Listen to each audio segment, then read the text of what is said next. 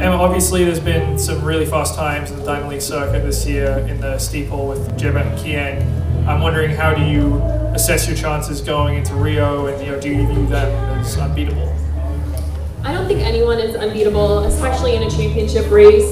Obviously the top two women in the year so far have challenged the world record, and I'm a good 10 seconds behind them.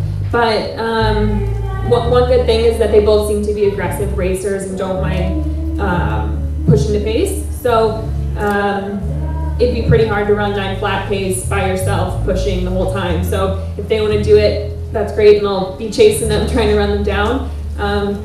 But yeah, I don't think anyone's unbeatable. And I think, especially a championship race, everyone's vulnerable. And I hope to lower my time, and I feel fit enough to lower my time and close the gap a little bit.